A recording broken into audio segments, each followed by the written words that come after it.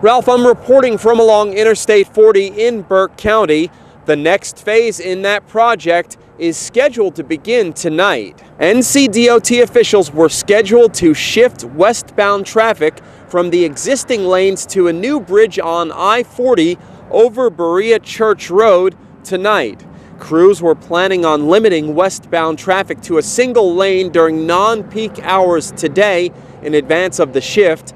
A nighttime lane closure will be needed as well for westbound vehicles and possibly eastbound traffic heading into tomorrow morning.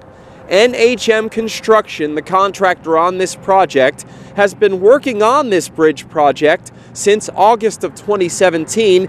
They anticipate completing the work in March of 2020. The crews are more than halfway through replacing the east and westbound bridges. The next step in this $8.5 million project is to remove the westbound bridge, which is 60 years old, and replace it with a new span heading toward Old Fort. Reporting from along I-40 in Burke County, I'm Rob Eastwood, WHKY-TV News. Back to you.